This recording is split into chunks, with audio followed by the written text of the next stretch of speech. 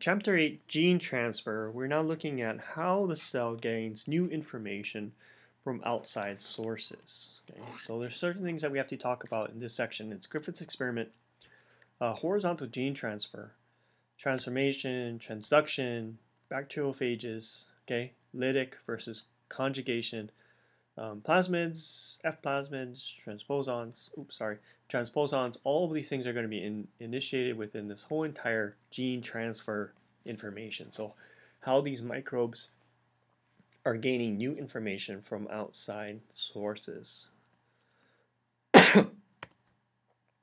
Okay, so the real cool thing about this is that how these guys figured out that microbes could gain new information from other microbes or other viruses and other sources was through Griffith's experiment back in 1900s. Okay, what he did was, if you look at this first one and you looked at recombination events happen, well, this first one was really made sense. Okay, so there was a set of control experiments which led to this really neat new experiment. Okay, so he took a live encapsulated bacteria and injected it into a mouse. So this is a very, very virulent form of a pathogen. Injected into the mouse, and of course the mouse died, right? And he re-isolated it, like anything, to make sure it was the same, and he got the exact same type of virulent bacteria. Complete sense, right? Made complete sense. He took the exact same type, right, but took the non-encapsulated type, so the non-virulent type, and injected into the mouse, and the mouse didn't die, stayed healthy. Isolated from the actual mouse, the exact same microorganism, and he got the exact same one that did not have any capsules. So, perfectly fine, right? He took the heat-killed encapsulated version, so this first one, he heat-killed it, right? Put into the mouse, so there's no living actual microorganisms, even though it was the virulent form, and it was completely healthy, of course, right? The whole entire microbe that was virulent is now dead. Put into the mouse, and of course could not isolate anything from it because all the microorganisms are dead because it was heat killed. Okay, now here's the cool part. So he took the heat killed one, right, plus he mixed it in with the non-virulent form, the one that did not have any capsules, mixed it together, put it into this actual syringe, injected the mouse, and isolated it, and found out the mouse died. Yeah, and so he couldn't figure out exactly why the mouse died. So when he re-isolated the microorganisms, what did he find? He found the exact actual organism, the virulent type. Okay, the one from what he thought was from the first one. Even though these ones were completely heat-killed, like what he did in this other experiment, and he mixed it in with a non-virulent form, he still was able to capture or get back the virulent type from it. So what in the world is happening here? How did it almost come back to life, this virulent form of it? Okay, well, it did not come back to life. It was actually a gene transfer event. So what things that happen here when we talk about is this gene transfer. Okay, so this gene transfer refers to movement of genetic information between organisms. Recombination events is when you recombine these genes of DNA into two different cells, from two different cells. So you're getting addition or subtraction of genetic information. Most times we talk about this in the purpose of vertical gene transfer, right? When your mother and father have you, they're giving a little bit of themselves and the DNA into you, into the offspring. Okay? What we're talking about here for these microorganisms is horizontal gene transfer, or this lateral gene transfer. So we're able to pass genetic information from microbes at the same generation. Okay, so they're not giving it to offspring, they're actually transferring it between each other. So what was happening here? So this was lateral gene transfer. The Griffith's experiment was a classic experiment of transformation. Okay, transformation is one example of lateral gene transfer. Another one is transduction, which is completely different, and then conjugation, which we're going to talk about. So we'll talk about these three different types of gene transfers in prokaryotic organisms. Now, transformation is one that uses only one microorganism and DNA outside of the cell. Okay? So transformation is a change in an organism's characteristics because of the transfer of genetic information. So we have a host cell, and we have some outer DNA that's free-floating that gets brought into the actual cell and used. So we have naked free DNA, DNA that has been released from an organism after the cell is lysed, and DNA is no longer incorporated into the chromosome. So this is broken up shear DNA that is there from dead cells that's been lysed and out into the environment. And then you have these competence factors, and these competence factors are released by the host, the microbe that is trying to uptake all this actual DNA. Okay. So what we have here is a really easy diagram to kind of explain everything. Here's your recipient cell, or your host cell, right? Here's its chromosomal DNA. Here's the fragments or naked DNA that's outside of the actual cell. And when it releases these competence factors, it's able to uptake some of these pieces of DNA. Okay?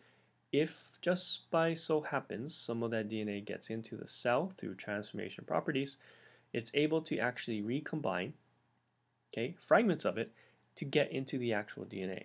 So this is what was happening within Griffith's experiment. He was getting genetic information to produce the capsules from the dead cells. Okay, and that information was being transferred to the non-virulent ones that could not create any capsules.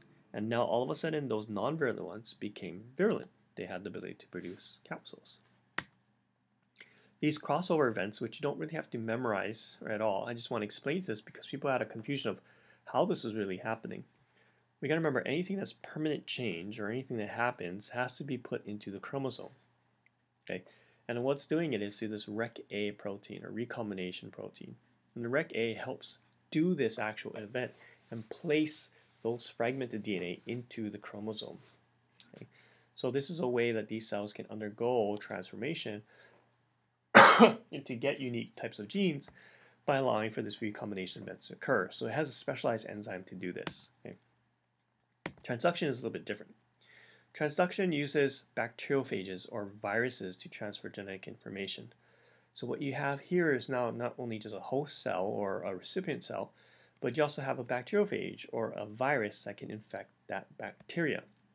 Now these phages are composed of nucleic acids and they're covered by a protein coat, but they have the ability to really infect these bacterial cells and transfer some of its genetic information into it. Okay, the cool thing happens with the infection process. When we talk about this infection process, the one that you want to understand is this general transduction. Okay, general transduction looks at how these guys are changing associated with the infection process. So what we have here is a recipient cell here, right, or the donor cell. Okay, and it gets infected by an actual phage or this virus that infects DNA, infects prokaryotic cells. When it infects it, it pushes all this nucleic acid information into the actual host. And when it puts into the host, it causes all the shearing up of all the DNA because it's hijacking all the host machinery, and it produces more actual phages. So it produces all the recombination events. Everything gets repackaged up into more phages because it's trying to infect more cells. And by doing so, it grabs some of the host's DNA, okay, shown here by these little purple kind of pieces. And by doing so, some of it gets incorporated into some of the phages. And when those phages infect new cells, you can actually get new pieces of DNA from that old cell that died into the new one and undergo that same type of replication process or recombination process that we saw previously to get incorporated into the DNA. It's really unique to see this idea that you can have an infection by a virus to give new information to these cells, but it does happen really relatively easy. So initially we saw one having naked DNA getting uptake by these cells. Now we're seeing phages or viruses give DNA to these new cells. Okay, so what's happening? So in the first step, we have bacteriophage infection by the host bacterium initiates this lytic cycle. Okay, so this lytic cycle helps cause the cells to break up and to cause lysis or to die. Chromosome is broken into fragments which can be picked up and packaged into phage DNA. And then these particles or viruses are released and infect other bacterial cells. Okay, so you can have one infection produces hundreds of new viruses. Each one of those viruses infect new cells. And sometimes when they uptake some of this actual host DNA, they're able to transduce or give that DNA to the next cell. So that new host acquires genes that were brought along through that virus from that previous cell. So even though these two cells never came in contact with each other, they're able to actually gain new information. Okay, last one is conjugation. Yeah. Conjugation is having two cells put together and allowing them to exchange information. Now oftentimes the conjugation we see this in the form of plasmids. So we have this, in this case, one cell and another cell, right? And now we get the exchange of this plasmid into this new cell. Okay, so in this case, you have to have two cells that come together, and they actually emerge together through this mating bridges. Okay, and what we have here is a lot more information being transferred in the form of plasmids. Okay, so in this case, they're using these F factors, which are fertility plasmids, that are able to basically transfer itself into the new host. Now, the interesting thing is here is that you want to make a note of this, is that the host, okay, to the donor doesn't lose that plasmid. It's just sharing the information, and this new one gains that information. So it's not like it takes the plasmid and injects it into the new one.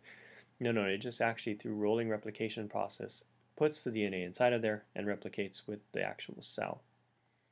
This conjugation is genetic information is transferred from one cell to another cell. Okay, oftentimes it has to be a very similar type of prokaryotic cell, same genus, species, to allow this to occur.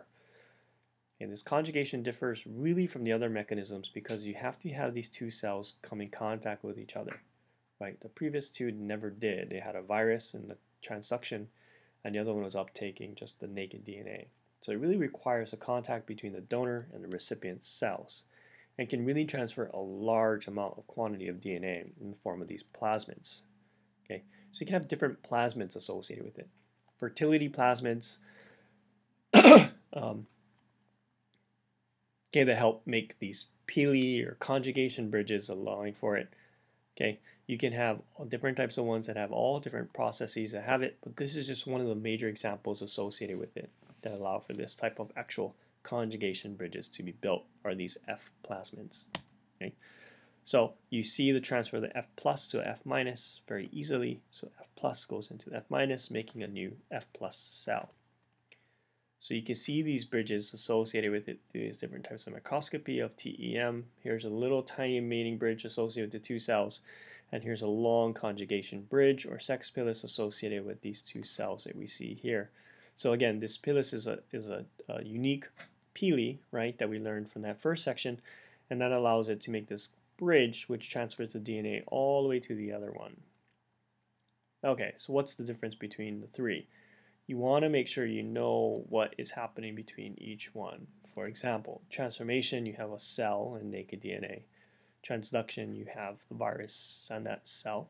In conjugation, you have the conjugation between two cells coming together.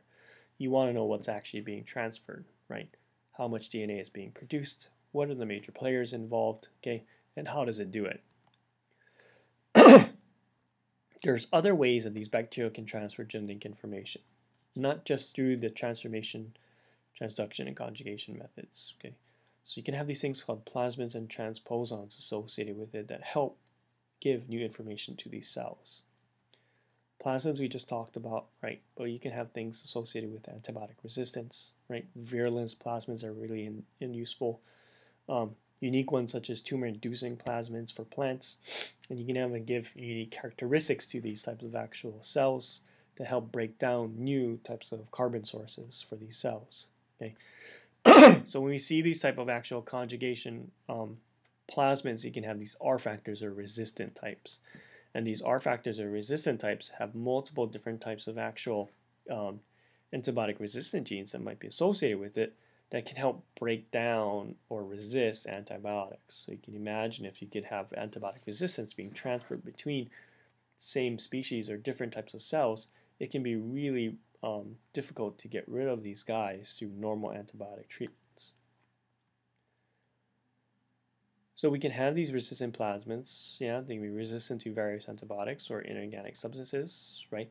But the most unique type that we have learned about this one is through transposons. Transposons was first isolated or looked at through somebody that was looking at corn plant breeding. And they found out that these corns would have all the different colors associated with it. And this is Barbara McClintock that was first one to look at these type of jumping genes, okay, jumping genes known as transposons.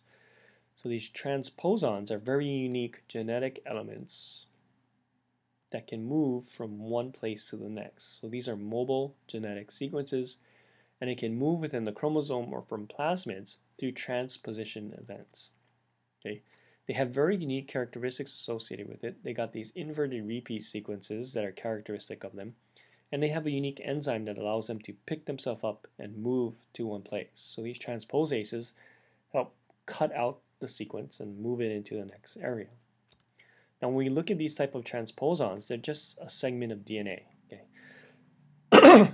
You can have a transposase gene, okay, that helps jump it, but you have these inverted repeat sequences that really allow for the transposase gene to cut it and let it integrate back into the DNA.